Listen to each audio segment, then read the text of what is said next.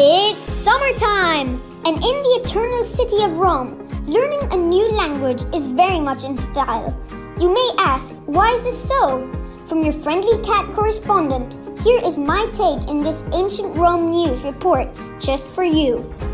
But first, let me say that learning a new language can make understanding grow and promote peace wherever you go.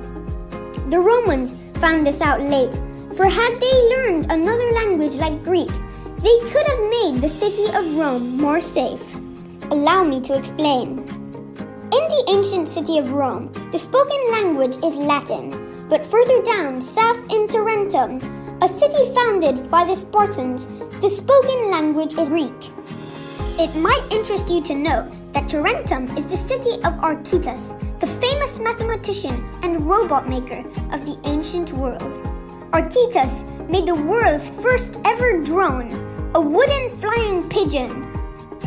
One fine day in Tarentum, the Tarentines were celebrating the feast day of Dionysus, the god of wine. While enjoying a theater play, the Tarentines were alarmed to see 10 Roman military ships sailing so close to the coast of their city. The Tarentines were angry.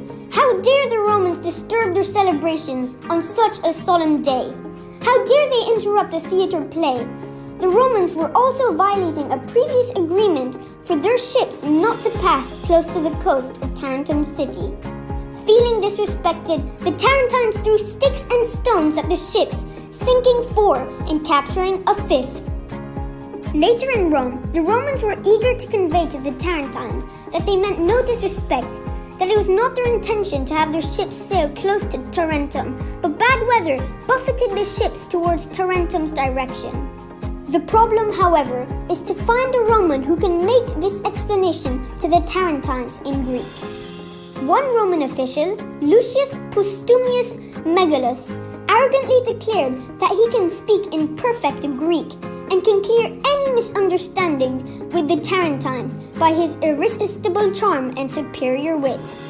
Convinced, the Romans sent Postumius to Tarentum. On his way to Tarentum, Postumius did not even bother to prepare any speech in Greek, nor practice what he had to say a little bit. Indeed, as a matter of course, Postumius delivered in Greek his discourse full of grammatical errors, with accent unimaginably the worst. Many Tarentines were confused, others were amused. Thinking that he is a crazy fellow, 1 or 2 gave him a blow, while an insolent joker tried to pee on his toga as he hurried to go. Humiliated, Postumius huffed back to Rome to report to the Romans the undignified treatment he received in Tarentum. He, however, omitted to mention his badly worded speech in Greek, which no Tarentine could fathom.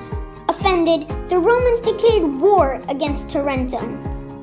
And so, the city of Rome is again embroiled in war, simply because of Postumius' bad Greek grammar. With my best wishes to you as you learn a new language under the sky, I bid you goodbye. This is Chonky, reporting for WinR. What is news in ancient Rome?